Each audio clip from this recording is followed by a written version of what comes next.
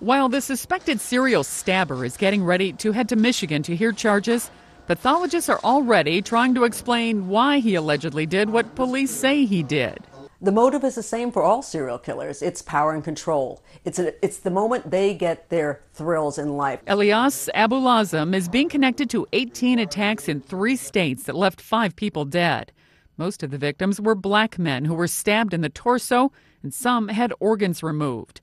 Brown says these scars tell their own story. This wasn't a serial slasher. He wasn't into just going back and forth at the person. He really wanted to make his mark on them. She also says the accused made a number of mistakes, including letting his victims live to identify him and traveling to Virginia where authorities could trace him through friends. It was very easy for the police to hone in on him. So people say maybe he just wanted to get caught. And the answer is no. Serial killers never want to get caught, but they do get very arrogant. Sometimes they get extremely careless, and sometimes they're just not that smart.